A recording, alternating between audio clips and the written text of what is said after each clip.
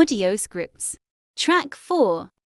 Agora started in 2014 with 30 students, but now there are about 250 students in this school and the school building look enormous. Every year, more and more young people want to study at this school. Students aged of 12 to 18 study here. They decide what they want to learn by themselves. They can learn about the topics and things they are interested in, and that's why they all feel delighted. Here, students call their teachers coaches. Coaches help them discover new things. Students at Agora are free enough to get knowledge, think or play different games and have fun. Every morning they spend a few minutes making their plants of the day. Then they have project time. Some students sit at their desks, some other are in the kitchen or computer room. After lunch, they have quiet time. During quiet time, students think or read. Then they have more project or group work until the end of the day. It may sound too strange to you, but this is all about the Agora School.